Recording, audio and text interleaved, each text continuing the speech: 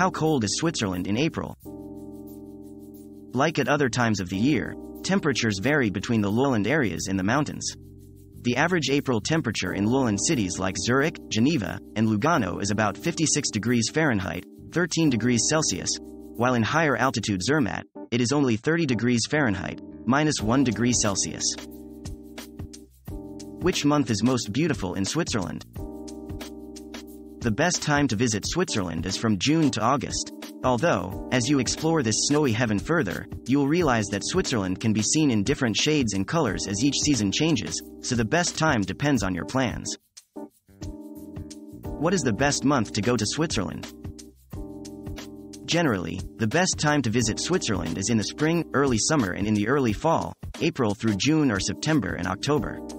This is when you're unlikely to battle thick tourist crowds and enjoy some of the most pleasant weather. How do people in Switzerland dress in April? In April, you'll have some warmer days. I would recommend wearing long-sleeve shirts and trousers, along with a warm coat. Alternatively, you could wear a lighter coat and a thicker knit underneath. You don't need to pack for winter, but definitely bring warm options.